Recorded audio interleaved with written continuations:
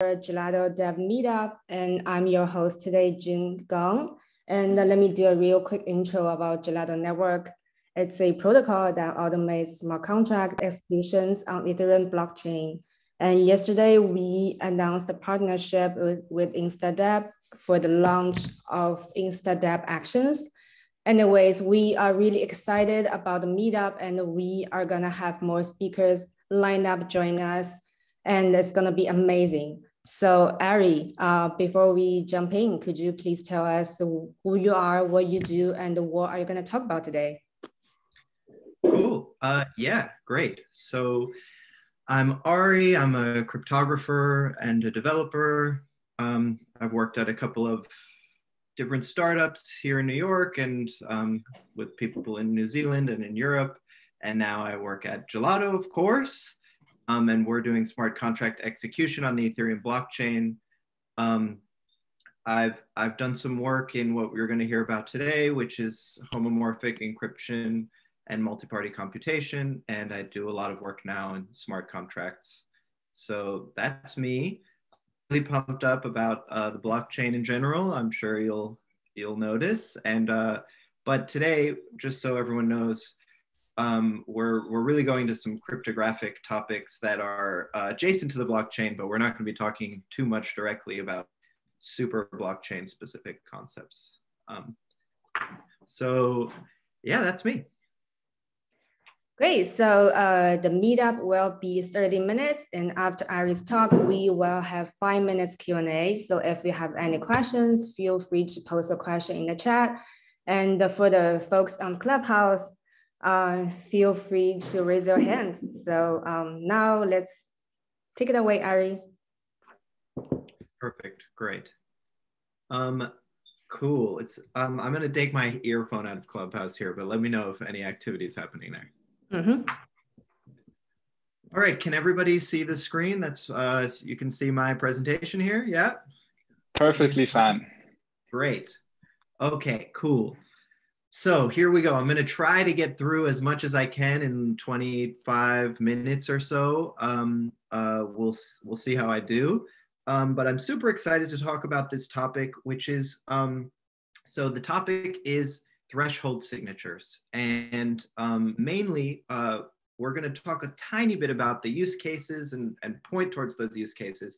But most of the talk is really gonna be about what are the building blocks, the cryptographic tools, the cryptographic toolkits that we need to use in order to make a threshold signature possible. And for the people here who are blockchain or Ethereum people, just to motivate this discussion, first of all, what is a threshold signature? So a threshold signature is basically when multiple parties come together to sign something, but the multiple parties actually work together to create just one signature, as opposed to classic multi-sig. If you're used to multi-sig in Bitcoin or Ethereum, you have each of the signers has their own private key and does their own signature, but then we have to validate multiple signatures. Especially for things like Chainlink or other Oracle companies that are helping push real world data onto the blockchain so that us smart contract developers can use it. This is very helpful because these oracles, basically the way that they verify that the data that they push on chain is actually correct is, well, they have multiple different decentralized parties all signing off on that data. But if those parties all have to create a signature and then we have to validate each of the signatures from each of the parties, this becomes incredibly expensive, especially if you're pushing data all the time to the blockchain and it's Ethereum and the gas fees are really high. You might be spending tens of thousands of dollars a day just to verify this data that you're pushing on chain. So wouldn't it be great if all of those parties could actually work together to just create one signature so we can just verify one thing on chain? And by just verifying that one signature, we actually verify that, you know, a threshold of all of those parties involved, all have already signed off. So all of this cryptography we're dealing with is really to help out and get that one optimization there. But the crypto behind this is really exciting stuff. So it's applicable to many other things, as you'll see. So without further ado, let's get into it. So Ari, yep. Ari, Can I maybe just quickly jump in why it's also relevant for us at Gelato? I think it's probably, it helps quite a bit the listeners. So for example, for us, as you know, Gelato, what we do is we automate the execution of smart contracts on Ethereum, right? And so you can, for example, instruct these bots that comprise this Gelato network to monitor the prices on Uniswap. And then if price move in certain directions, you can execute, let's say, a swap or a debt refinance on some protocols. But we can only do that at the moment trustlessly and non-custodial when we have this data available on chain. And so we have to use Ethereum and all the nodes that comprise Ethereum as kind of like the security to get that data and to verify that data. But there's a lot of other interesting data that Ethereum is not really good at storing because it needs a lot of inputs and stuff. For example, let's say the trade volume on Uniswap, for example, that's just not available on chain. And for that kind of data, it would be awesome to just cheaply get that from off chain on chain. And this is something that we that Ari will discuss and that oracles do in very specific use cases. And I think there's still a great potential for the future. And yeah, so Ari, sorry for interrupting. Just wanted to kind of paint the picture. No, it's great. Exactly how this might come into play for Gelato specifically is super cool and important. And I'm happy you say it now because I'm going to try to move fast, but we're probably not going to get all the way through everything. So so great. Here we go into the cryptography. So we won't be doing any hardcore math, just so you know. We can actually do quite simple. Just talk about pretty simple math, polynomials, little graphs on the XY plane. And with that math, we can already generate a lot of, at least get some intuitions about what's going on cryptographically here. But we will be talking about math, just so you know. So what do we need? What are the building blocks? Well, first we're going to talk about Shamir secret sharing, how to share a secret or split up a secret or create a threshold encryption. And then we're going to look at the homomorphic properties. We need homomorphic encryption as well, and Shamir secret sharing does have some homomorphic properties. And finally, we're going to leverage those homomorphic properties of Shamir secret sharing to outline a little bit of how we do multi-party computation, super secure multi-party computation, which is a very exciting subject. And generalizable way beyond just threshold signatures, but is definitely you're going to need at least building blocks or components of multi-party computation in order to do threshold signatures. Now, I also just want to say that this is not the only way to get to a threshold signature, and I'm presenting my understanding here and trying to keep it pretty general, but it gets much more sophisticated when you deal with real implementations and try to become efficient and everything. So really, this is just about an overview of the main building blocks. So let's see, Shamir secret sharing. So this comes from Adi Shamir's 1979 paper, How to Share a Secret. It's very, very short and it's a really great paper. I super recommend it. This is a legend in cryptography.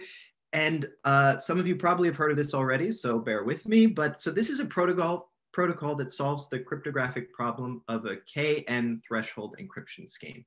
So we want any k+1 shares of our key to decrypt data, but k or fewer shareholders of this we'll call it an encryption key for now, will reveal no data, will not be able to in any way reveal anything about this encrypted data that we have. So it's basically the idea of how can we have 30 parties, and if 25 of them come together, then we can actually reveal our secret data. But if any 20, and it can be any subset of that 25, right?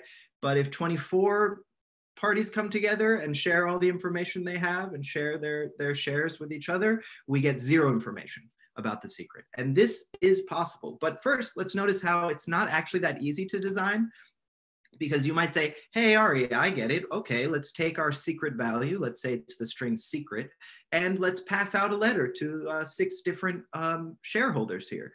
And now when the 6 shareholders come together, they can put together the secret, but when they're away, they each just have 1 letter. So of course, this doesn't work, but why doesn't this work? We really have 2 major problems that Shamir is going to help us overcome. The first one is that we all already get some information about the secret, right? The letter that we're holding. And the second issue, of course, is we need everybody to reconstruct the secret to be sure that we're reconstructing the secret. So how do we do it if we want the threshold to be less than the entire group? Maybe we'd give everybody 2 letters, and in such a combination where any 4 of the 6 with 2 letters could come together, but now we're leaking even more information to each party. So obviously we need some mathematical paradigms to make this work a little bit better. So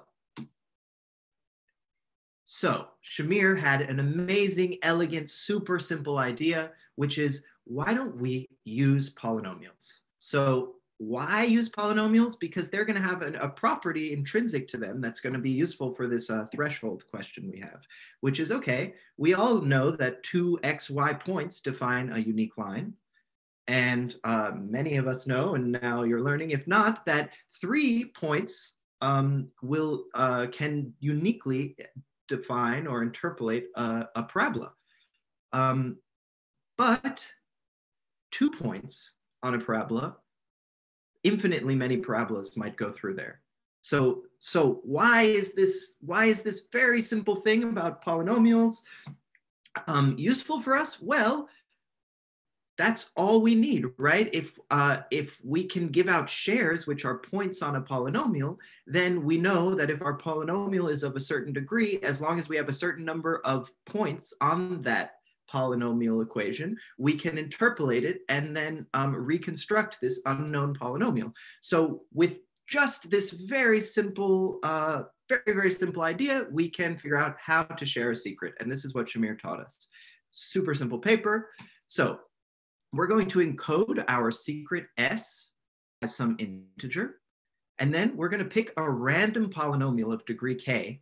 So we just have to set random values for all the coefficients here, A, B, C, D, for as high as this polynomial is. And then we're going to set our secret value, that's an integer, as f of 0 on this random polynomial. So we fix the last coefficient, where it's x to the power 0, as our secret value. And then we're pretty much done. Now we can sample points on this random polynomial that nobody knows. Let's say we have a trusted dealer, and then after that, nobody knows it. So we sample points on this random polynomial, and we give out the point 1 comma f of 1 to one player, 2 comma f of 2 to another participant, 3 comma f of 3, etc. And now we have exactly the property we want. Each of the shareholders just has a single share. A shareholder by themselves has no idea what parabola we're on here. And even 2 shareholders by themselves has no idea, 0 information about what parabola we're on here. But if 3 shareholders come together, they can reconstruct this unique parabola and find where it crosses the y-axis, find f of 0, and there we go. We found our secret.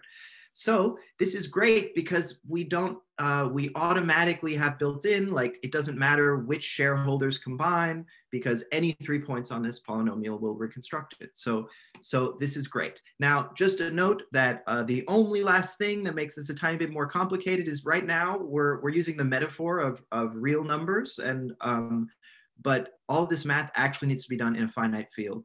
We're not going to go into that exactly, at least not right now. We will get to it in a second. So great.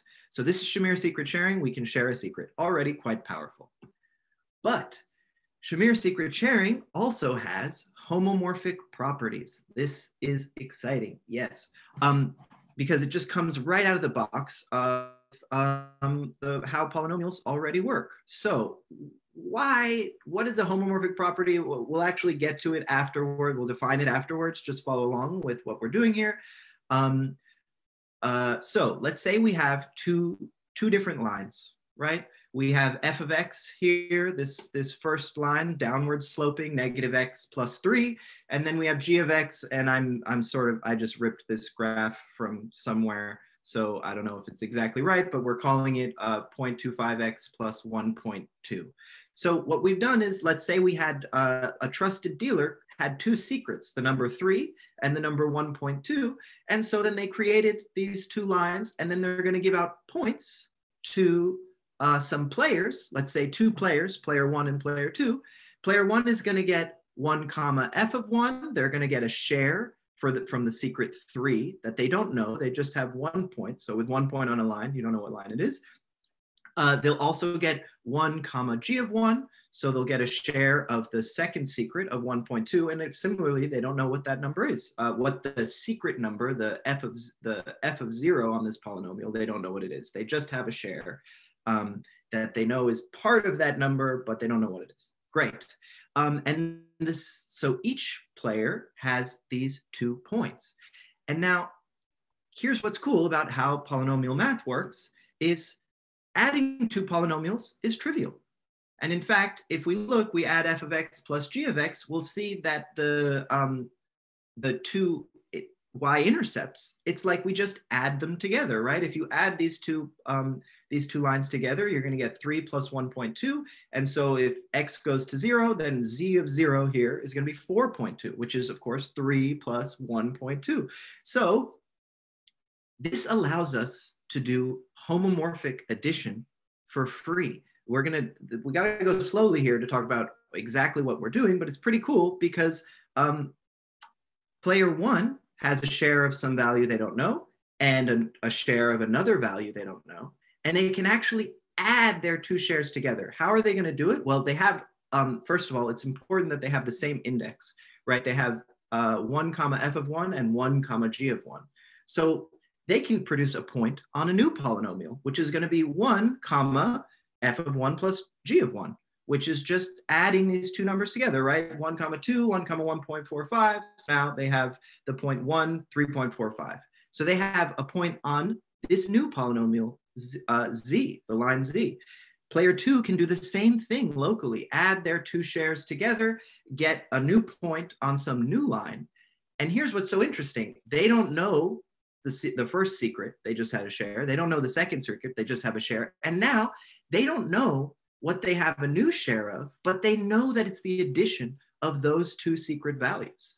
That if they were these 2 players were to come together and just share their points on z, 1 comma z of 1, 2 comma z of 2, they could reconstruct the line z and they could find the number 4.2. And they would know that's the addition of the 2 numbers they were dealt, still without knowing the 2 original numbers they held. So now we've actually done our very first multi-party computation. The 2 parties were able to collaboratively reveal an output at secret 1 plus secret 2 without ever revealing secret 1 or secret 2 in the process. And they did this by leveraging the additive or linear homomorphism between the ciphertext space and the plaintext space. We don't know what the ciphertexts hold, but we know that a certain operation on the 2 ciphertexts, on our shares, that it maps to doing an operation on the plaintext.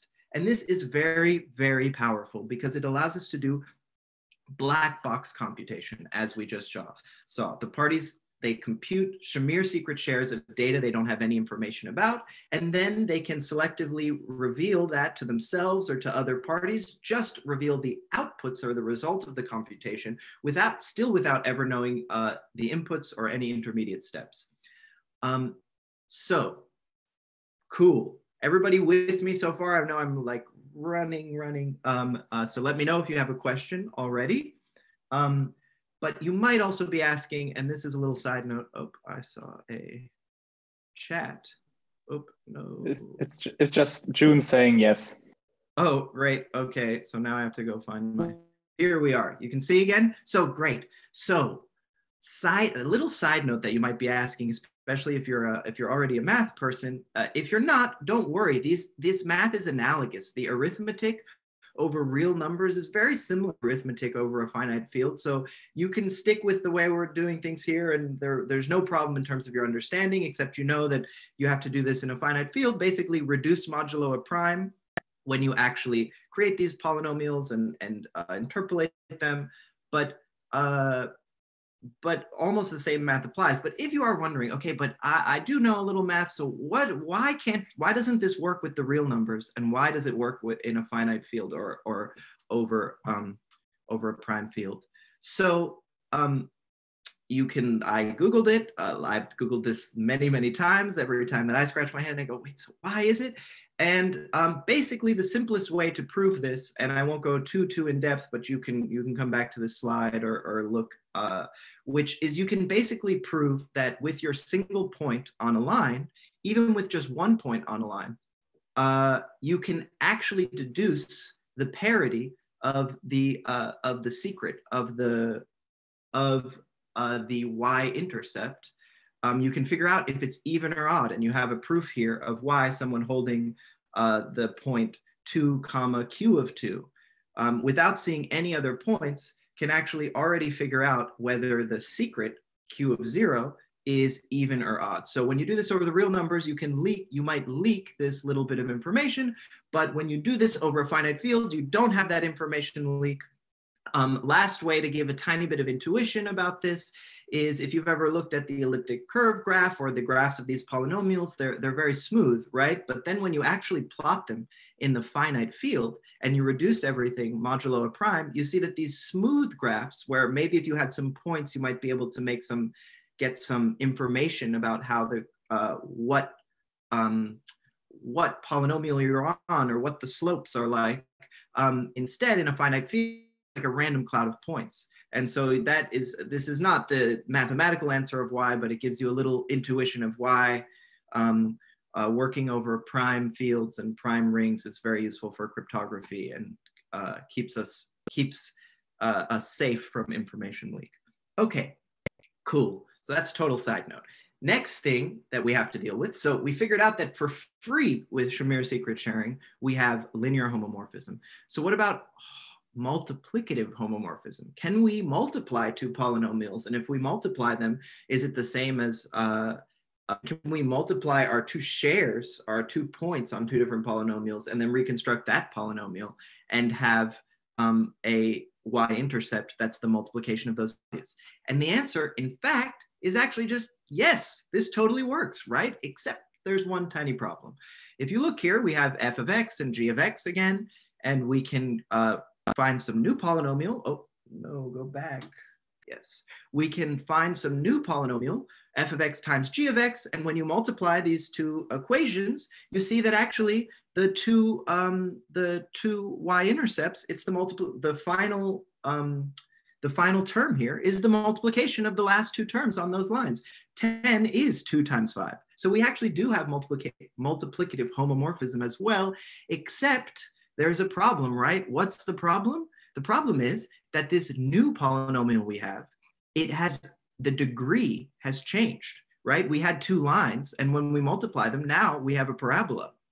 And so we're actually going to need more points in order to reconstruct this multiplication. And that's a problem, because if you start doing a lot of multiplications, you're going to need way, way more players, and and in order for this to actually work, for us to be able to gather enough points to reconstruct the future polynomial, which is the multiplication of all of our first polynomials. And this is a problem for the security parameter as well. You could probably imagine why. So we have a little problem here, and I won't go into too much detail about it because I wonder how well I'm doing on time already. But basically, there's a trick to avoid this, to reduce. You can think about it as reducing the polynomial back to the original power, the original degree. But we can look at this trick. I'm going to skip it for now, but you can look it over. This is using Beaver multiplication triples. There are a few other tricks to do this, but basically we find a way to do a multiplication where we only use linear transformations, addition of shares or multiplication of a share by a scalar, which is also linear. So we can do that one for free as well. And we do this by also adding a communication protocol in the middle, as well as a pre-processing phase. Okay, I'm seeing there's more chats. I don't wanna. So we are unfortunately, we're gonna have 4 minutes left, but there's Perfect. Marcel has a question. Awesome, let me check it out. Oh, so why is there a need, why do we need to multiply? This is a great question. So I'm gonna go into that right away. And we're going to skip over how this multiplication works. But the most important thing to know is that it's possible to do, but only if we add some schemes. So we need a round of communication.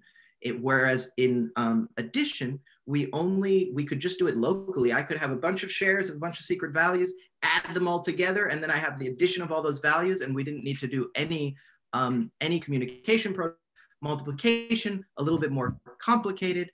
But it's possible if we add some communications where we reveal some masked values to each other, which allow us to compute a multiplication without ever needing to do this expensive thing where the degree of the polynomial goes up. And why do we want multiplication? So basically, it's possible. You'll just have to trust me that we can do it through communication. But why do we want this? Little recap, by the way, we can add shares, we can multiply shares by a public value, or shift a share over by a public value. And all of that we can do homomorphically for free. For free, meaning with no fancy protocols or communication protocols in order to do this computation. We can do multiplicative homomorphism as well, but we need a round of communication. And this becomes a very important bottleneck for multi-party computation. But why is addition and multiplication important? It's important because if we can prove that we can do addition homomorphically and that we can do multiplication homomorphically, then we are in theory completely done. Now shareholders could cooperate to do arbitrary encrypted computations, because every single computation that you can express can actually be compiled, boiled down into a circuit of many additions and multiplications. Boolean circuits work like this. So it's just additions and multiplications of 0 and 1 bits, which we can also do slightly different. I would explain that in a different lecture. But so you can just take any Boolean circuit you have, and if you can do addition and multiplication, then you can do arbitrary computation. And this is really, really exciting. There's a lot, just to give a very, very brief thought about what you can do with black box computation, arbitrary black box computation. I'll go back, is imagine this is the canonical example that's always given. Imagine there are two countries and they each have satellites up in the air, and those satellites, they don't want to reveal to each other where they leave their satellites. These countries are maybe enemies, or countries in general are usually not very keen on revealing the locations of their satellites. But satellites can actually, in the air, they actually do sometimes hit each other, and that costs both countries billions of dollars. So the two countries can pass out shares of their satellites' trajectories to each other and then jointly compute just whether or not their satellites will have an intersection. So the only share they reveal is a 0 or 1, which says these satellites will hit at some point in the near future or they won't. And this is incredibly powerful. Now the two countries that don't want to collaborate and tell each other everything can just collaborate to reveal very specific outputs. And this has many, many use cases. And finally, one of them is threshold signatures, of course, because why not? One algorithm we could do homomorphically is we could all hold shares of an ECDSA private key, and then we could run a little algorithm so that we end up each with a share of a signature on that ECDSA private key. And then we can leverage a lot of natural properties to make this actually very easy and very useful with multi-party computation, because we can actually verify, we can all then show, reveal our shares of the signature, construct the signature, and by definition, because of how signatures work, we know we aren't revealing anything about the private key when we just reconstruct the signature. So that's great. We just did a signature without ever inputting a private key into any specific process. Secondly, because we can actually just verify the signature, we know that nobody cheated on the computation. So we don't have to do any expensive cheater detection stuff during. And basically, the last thing is, since our Shamir secret shares, the way I presented them, was over a prime ring, over a prime field, so are elliptic curves. So if you use the same prime for the Shamir secret shares that an elliptic curve uses, then it's actually, you'll see that the circuit we need to create, or the set of additions and multiplications, is quite simple here. We just need to do this addition and one inversion or division and one multiplication all mod n, which is the same modulus that we're using for our Shamir secret sharing. So basically, it's just a couple of operations and mainly only one multiplication gate. So one round of communication in the middle of this protocol to create an ECDSA signature. And I know I'm already running over time. So these are some of the building blocks. Basically, it gets a lot more complicated and to make these efficient because multi-computation has some efficiency problems. What are some of the limitations and the bottleneck? The main limitation is the rounds of communication that are incurred by doing encrypted multiplications. They stop MPC from actually in practice doing any arbitrary computation because if the circuits get really, really big, and mainly if the multiplicative depth of the circuit becomes very important for multi-party computation, you get this explodes, you need many, many rounds of communication and the computations go quite slow. The other limitation that's important to imagine is these black box computations work a bit differently than just normal computer programs to evaluate. For instance, if you think about if-then branching, well, if we're branching if-then, but we don't know the value that we're branching on is a value that has to be unknown. Well, we can't just walk one branch. So the only way to compute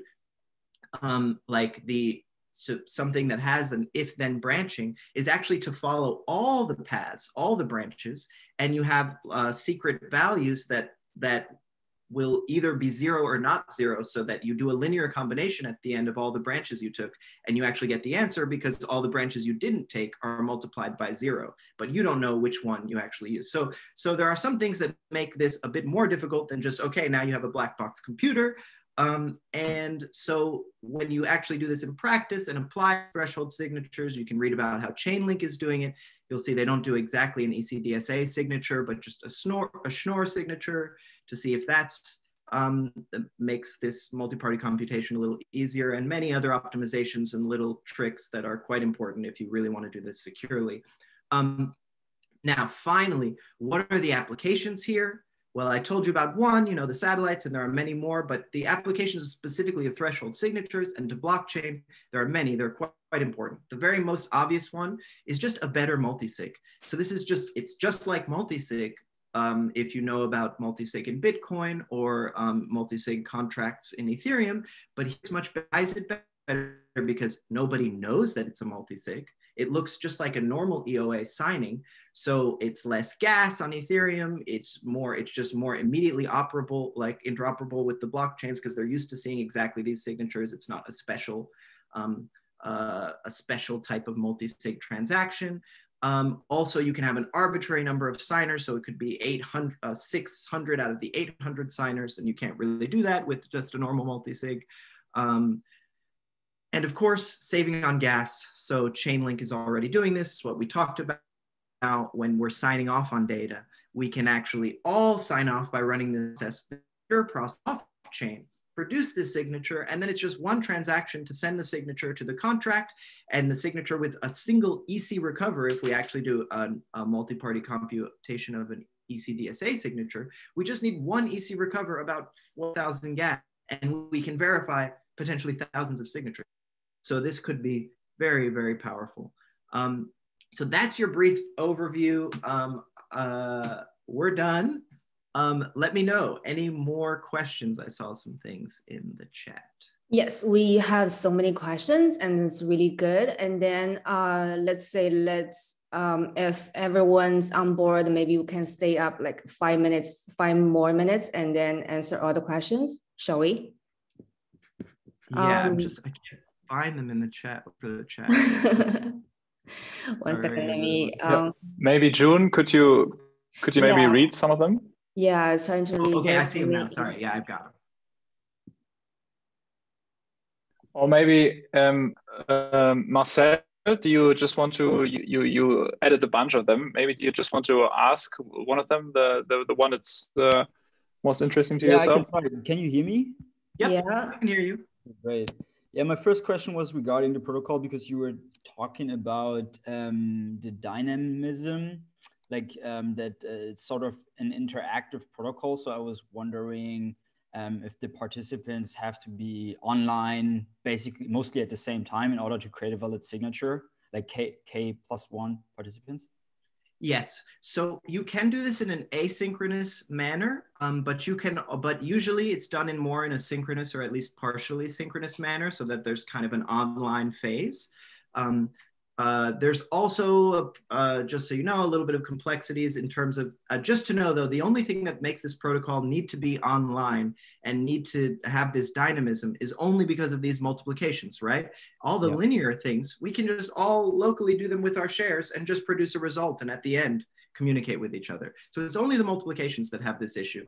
But to make the multiplications work, they do a number of things to make it efficient. So also they have a pre-processing phase so that things that don't have to do with the values you're actually multiplying, but are needed for the protocol, you can do that earlier, not while you're actually trying to compute this signature, but just when there's downtime, all of these parties can compute together to create basically some random unknown values that are going to be helpful in the online phase. And the online phase is usually synchronous or partially synchronous, because the only way for it to go fast is for each of us to do some of these local computations, then all the parties send messages to each other, broadcast messages, collect the messages they've received, and then continue on evaluating the computation in rounds like this. But it's also possible to do it asynchronously. The rounds would just be much longer. You'd basically post your result or intermediate result for a certain round of computation. Once there is enough results posted on the forum, then you can collect them all, do a little bit more computation, post another result. So there's a number of ways to do this, but you do have these rounds of computing and communicating. Hopefully that helps answer your question. Yeah, okay, that's a good answer. But my next question is also about the context. I think then it would make it easier for me to understand or put into context what you just said. Since I'm not really familiar with Gelato, I just heard about it a couple of days ago. So I want to know where the MPC or the threshold signature scheme is used for. If it's usually used against centralization aspects, like to target counter centralization, similar to like how REN is doing that for managing Bitcoin private keys, or is it more about privacy preserving properties for messages? For example, for like mine extractable value, you want to like hide your transactions maybe from adversarial parties. So yes, great question. I think it's more for now, right now, it's more for the first one, though this is obviously also very useful to privacy preserving things, right? But for now, as Hilmar said at the beginning, maybe we weren't here yet too, but or no worries. But this would be very useful for Gelato because we do these automatic executions in the future based on conditions. Maybe that condition is if the price ratio of these two assets reaches some critical value, then do my operation. But then, of course, we need an oracle that's letting us know about this price ratio or some other conditions, right? So we need some data from off-chain to be on-chain so that our automatic execution can actually be secure for our users. And it's when you do this oracleizing, when you bring this off-chain data on-chain and you don't want to just trust a central party that they're providing you the correct data, then you need this group of parties all signing off on something. And that can be very inefficient with gas, but gets much, much more efficient if we use these multi-party computation protocols in order to generate threshold signatures, as opposed to each party signing and validating some off-chain data that we're pushing on chain as being really correct. But so far, though it's very interesting, Gelato isn't really dealing with keeping privacy of the thing you want to execute, as in like somehow passing it on chain, but somehow encrypted, and only the nodes in the back can decrypt it. We're not planning on anything like that just yet. But yeah. Okay, so it's mostly for validation of data. Yes, for the validation purposes, exactly. Okay, cool, thanks. Yeah, in practice, a lot of data, certain executions require available on chain, or it's just too gas intensive to get on chain. Either example are, for example, just routes across decentralized exchanges, or the volatility or trading volume of DEXs, or data basically that is not stored or collected in smart contracts. This is super important for a lot of financial use cases, and Gelato is really focused on automating individual transaction of users. So you're like for yourself to move your depth position between protocols, to execute a trade based on certain conditions. And what usually Oracle solutions do, they aggregate information into one contract, and then everyone can access that one, right? But we need much more specific data than that. And so in these use cases, I think it's really interesting if we could, and for these kind of data points, which is also important, you don't need the same security guarantees as you would need for these aggregated data points as price feeds, because there are no like 100 dapps relying on that price feed. For certain transactions, this is just one transaction for one user, right? There you can have different security guarantees, and there may be 4 different nodes that sign off of something suffice to make an assumption that it's secure based on a certain stake that these nodes had to stake. Yeah, so that's why it's really cool for us in the future, and obviously some privacy aspects also, but these are, I think they can also be achieved in other. Yeah, and yes, I mean, one cool way to think about it is currently with Gelato, when we do executions, that payload the user wants to be executed is sent to us. But wouldn't it be cool if we could actually generate the payloads on the fly, so that based on the certain conditions of the Ethereum network that you want to be monitoring, we can actually, change the payload. For instance, let's say the slippage value in a Uniswap trade, we could inject slippage value at the time of the trade to give you a safe one. But we can only do that if it's trusted that then the payload that working is actually what the user wanted. And so then we'd need to do this validation and this decentralized signing off, and then these signatures would come in very handy. Cool. Anything else? I think we're yeah. There's Richard. He has a question. Richard, do you want to ask? Yeah, hello guys. My question is there already like something visual where we could kind of see this at play, kind of worked out from a wallet to another wallet? on Ethereum, on the blockchain, I'm sure there are some projects already. And for instance, if you've ever used a Ren bridge, you're actually utilizing some multi-party computation. But yeah, watching wallets, I've also done some ECD. I can point to transactions on the Bitcoin blockchain. I can say, hey, that private key was actually distributed and generated by many people. But one cool thing here is it might be the beautiful thing is actually there's not much to see, right? Because at the end, you just create a signature normally in your wallet. This signature, oh, I became unstable. People still hear me? Yes. Great. Except now you've just, at the end of this big long process, you've actually signed your transaction. So there's not too much to see. It's what's happening in the back with all it's working. But to get a sense of these nodes work together and run the protocol, there are some videos and stuff on YouTube. I could link one that ShareMind has done. That is a pretty good primer of the way they do three-party computation with some nice visuals. Yeah. But it's an experiment, not like actual demo.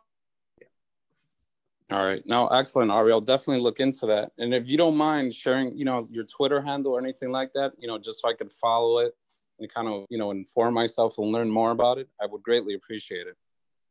Of course. Yeah. I'm at Rapist on Twitter, and I can also make this little, the kind of crappy PowerPoint I did public well, and you'll lots of information on this stuff.